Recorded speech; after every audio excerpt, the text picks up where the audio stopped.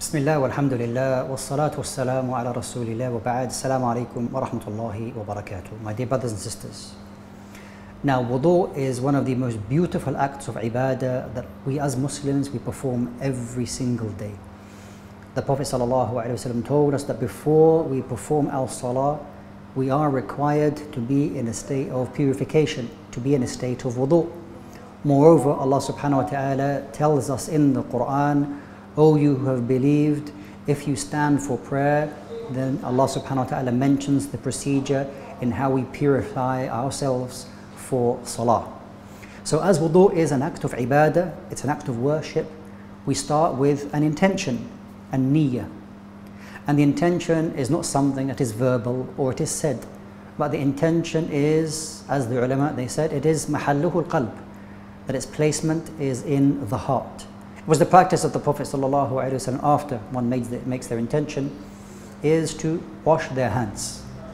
And this is done simply by if you have a tap or if you have a bucket or whatever means you are drawing when using the water, is to have the water run between your hands. After your hands are clean, then you pick up the water with your right hand and you are now going to wash and rinse your nose and your mouth. The rinsing of the mouth in Arabic is called al-madmada, and madmada requires that you swish the water around and then you spit it out. And then there is the action of inhaling the water ever so slightly and then blowing it out with your left hand.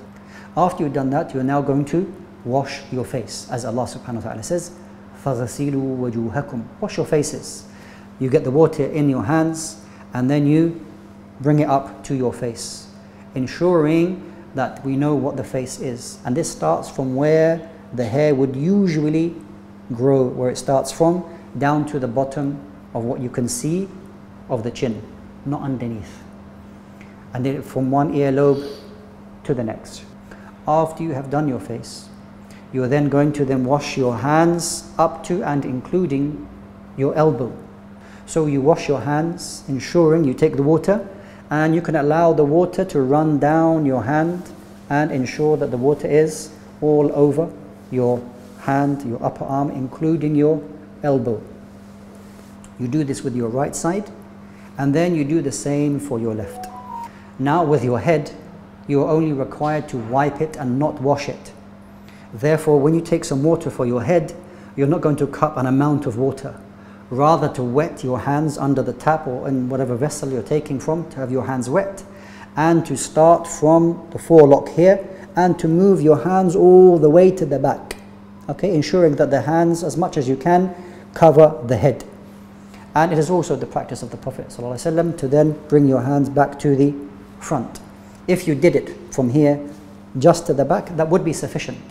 This is the wiping of the head.